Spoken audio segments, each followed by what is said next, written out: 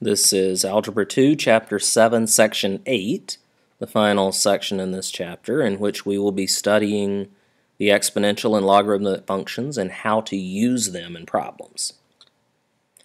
And the first scenario we're going to look at is exponential growth and decay. Now these have similar formulas.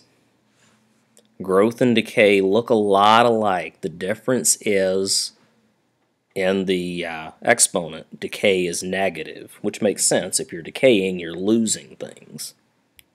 In both cases, A stands for the original amount of what you had. K stands for your rate of continuous growth or decay, depending on which way you're going. And I'll bet you can guess what T stands for. Time. Okay. These kinds of things, growth is typically like a bacteria growth or a cell growth or something like that. Can also be used for compound interest. I mean, this looks a lot like the compound interest formula. P-E to the RT. Decay is typically something like radioactive decay. And that's what we're going to be dealing with first, is working with radioactive material. So something you need to know about is called the half-life. Whenever you have a radioactive substance, that thing is deteriorating, disintegrating over time. And the half-life is the amount of time it takes for half of the atoms to disintegrate. Every radioactive material has a different half-life. Okay. For plutonium-239, the half-life happens to be 24,000 years. So our job is to find the value of K for plutonium-239. Okay. So we see it's a decay because we're disintegrating atoms, so we're decaying. We need to figure out what the K is. Now they don't tell me anything other than 24,000 years. So I don't know how much plutonium-239 that I have. So I'm going to assume, for the sake of argument, that I have 1 gram, 1 pound, 1 something. Okay. In 24,000 years, I'm going to have half of what I started with. So if I started with 1 gram, I'm going to end up with half a gram. Okay. You can pick any number you want to here for A, so long as you have half as much over here for Y. Picking 1 makes life easy because you don't have to divide by anything. So 1 times my stuff leaves me e to the negative 24,000 k. As we talked about last time, we want to take an ln here. ln of 0.5 is negative 0.693. After you do enough half-life problems, you'll get to know that number pretty well. And then divide by 24,000 and we get a value for K. Okay. Your K values are typically going to have a decimal and several zeros. So don't be too alarmed when you get those kinds of numbers. Let's do another half-life problem where we do more with it. Carbon-14 is an atom that they use for dating objects, finding out how old they are. And the half-life of C14 is 5,730 years. Now suppose they do some digging and they find an animal bone and they measure how much C14 is in it, and they know how much should be in it.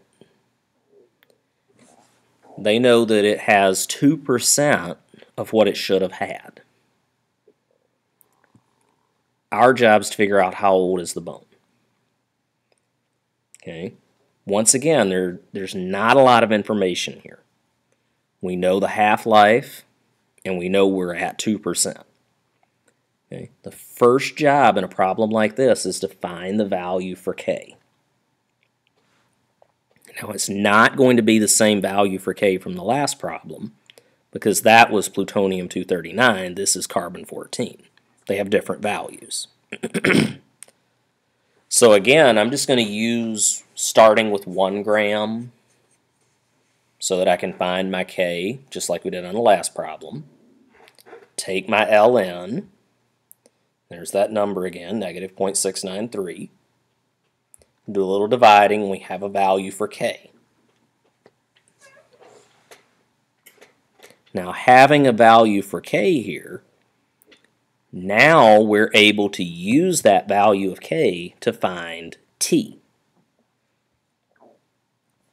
And here's where the fun begins. 2% as a decimal is 0.02. Again, let's assume we should have 1 gram, then 2% would be 0.02 grams. Take the ln of both sides. ln of 0.02 is negative 3.912. And now divide, and we find out that the bone is 32,600 years old. So if somebody told you that was a T-Rex bone, don't believe it. Because T-Rex would have been a lot more years ago than that.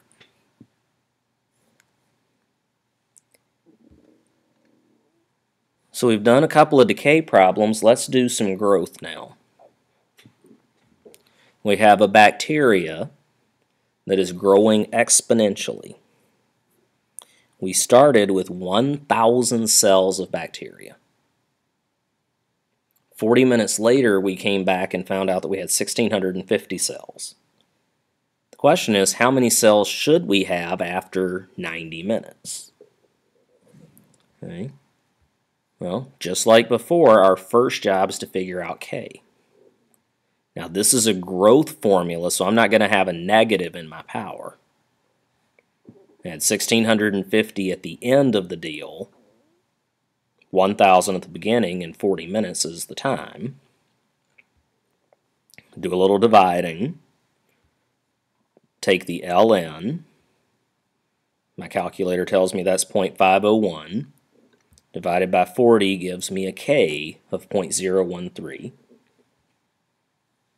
Now that I have my K, I can find Y. This time I don't know Y. We're starting at 1,000. We have a value for K and 90 minutes of time. 90 times 0.013 gives me 1.17. E to that power is 3.222. So you're going to have 3,222 cells. Roughly speaking, if you rounded this a little different, you might get a slightly different answer for the number of cells. As long as you're in the right neighborhood, I'm not going to quibble over 1 or 2 bacteria. So we've seen growth, we've seen decay. Now, the problem with exponential growth formulas is that it assumes that that population can continue growing forever. But there are limitations out there in the real world that will affect being able to grow forever. Things like a limited food supply, a limited amount of space. Okay, there are things that will control, that will keep the population in check. And it will eventually reach some kind of a maximum value. These kind of functions, or these kinds of situations, have a special function. It's called a logistic growth function that takes these limitations into account. So it stops it from growing forever and ever, indefinitely. We're going to be asked to make graphs of these functions, and we're going to be asked to find when we get to a certain value, and then finally when we get to the maximum population that we can get. Now, there are techniques we can use to do these.